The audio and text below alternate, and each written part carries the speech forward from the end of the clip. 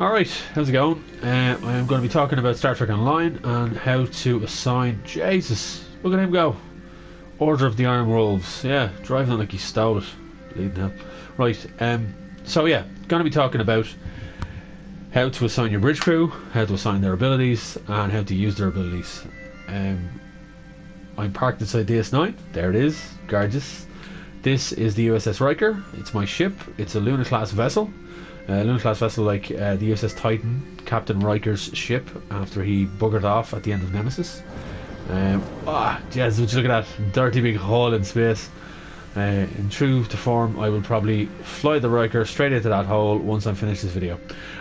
So just to go on about the actual bridge crew, you have your abilities down in the bottom right hand corner. L1 is assigned to items and ship abilities. So for example, this is a long range reconnaissance science vessel.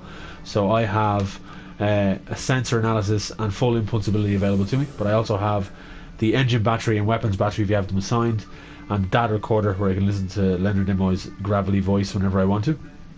You also have any abilities you might have picked up and you have them assigned to your ship in the ability slot. So in the story missions you pick up Nimbus and the Nimbus Pirate Distress Call, and if you've done the Vault story mission you pick up a Launch Scorpion Fighter. The Launch Scorpion Fighters after that mission as well.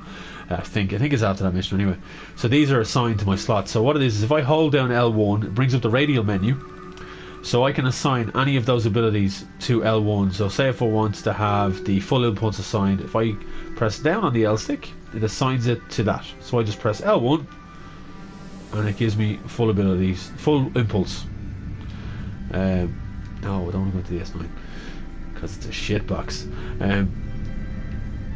And then if I want to go to L2, hold on L2 and it gives us the radio menu of all the captain abilities for the ship. So I currently have it set to attack pattern alpha.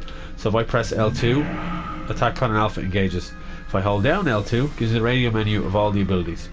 Now the thing about it is with abilities, and this is across all bridge officers from your captain onwards, you can set them to auto execute by pressing R1. So toggle auto execute by pressing R1. So for example, I have brace for impact is set to auto execute when your average shield strength is less than 25%. I can set that to 50% to manual, so I basically go into the radio menu and activate it myself. So I just press R2 and it activates, or I can set it, press R1 again, and it's basically when any of your shields go down. If your shields go down, basically goes brace for impact, and what that does is it gives you plus 3 to 40 hit points over 15 seconds, so on and so forth. So I can then set it like so. I think I had it originally set to 24%, so I'm going to leave it at that. Evasive maneuvers, again, you can set that to auto execute the whole way through, depending on what it is. So I think I'll set it, yeah, to that. Tactical initiative you cannot set to auto execute, because what that is it basically gives you a buff on your tactical bridge officers by 0.45% for 45 seconds. Their abilities kind of recharge faster, so you can actually, that doesn't kick in automatically, you have to go in and manually do that. So again, you can change what you have set by pressing down on the L stick. I'm going to put it back to attack pattern alpha, and this is across the board on all your abilities. Radio menu availability just by holding down the button. So for square, which is the science officer, I can go in and see all my science officer abilities that I have available, and I can reassign them whatever way I see fit. So you have your transfer shield power, or if you have tachyon beam for taking down enemy shields. This is one of my favourite abilities actually, Gravity Well. So I have Gravity Well 1, Gravity Well 2, and the reason I have two of them is I have two science officers and each of them have a different variation of the ability available. So what that does is, a Gravity Well, it shoots off into space at your enemy. If say there's a fleet of vehicles, of vessels, you shoot it off into the vessels and they all get sucked into it. So if you take out, say for example, a Romulan warbird, and its singularity drive blows up and they're all sucked in, you could take out 3 or 4 ships all in one go. It's a very, very handy tool to have. Engineering, I've got 2 engineering abilities because I've only got 1 engineer on a science vessel, and then tactical you've got 3 because of the way it's set up. So just to show you the actual abilities where they're set, if you go into your options menu and then go to skills and then go to crew stations, Jesus, it is the Riker, crew stations.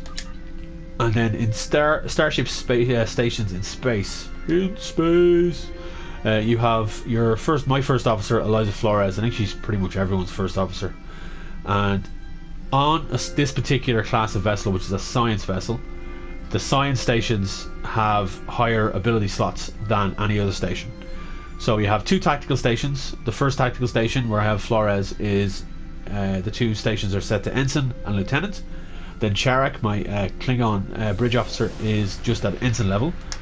My engineer has up to Lieutenant level, but then Saldek, my main science officer, has up to Commander level for her abilities, and then Jezik has up to Lieutenant Commander level.